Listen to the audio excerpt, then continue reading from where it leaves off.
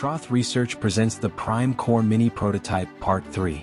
After more than 8 days of continuous operation and nearly 1.3 million measurements, the results from the Prime Core Mini Prototype are more impressive than ever.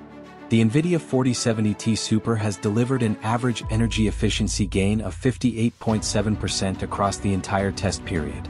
In individual sessions, we now see peaks of up to 90% energy saving.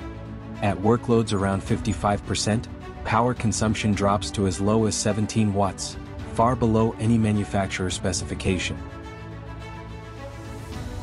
The accompanying 24-hour plot shows the same pattern: consistently low power consumption, dynamic, real-time utilization changes, and temperature curves that stay well below typical benchmarks, even under varying load.